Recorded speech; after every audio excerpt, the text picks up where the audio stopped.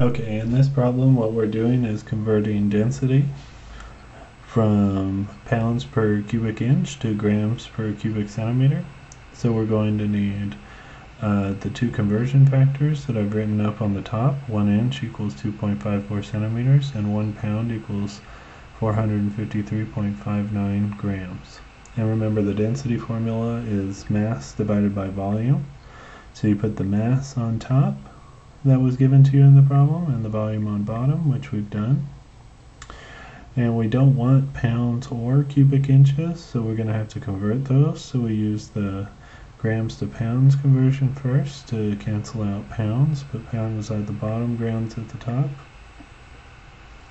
And then we have inches cubed, and we want to go to centimeters cubed, but the conversion factor only shows us inch to centimeters. So what we have to do is cube both the units and the numbers.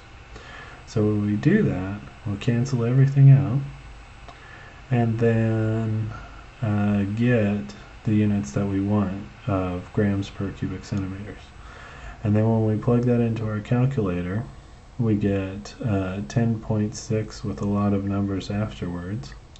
And what we have to remember is the significant figure rule. So the number of significant figures has to be the same number that would have been given to you using the values from the problem. So in both of these values that are given to us, they have 3 significant figures, and we're only doing multiplication and division in the problem, so the answer also has 3 significant figures. So the answer is 10.6 grams per cubic centimeter. Hopefully this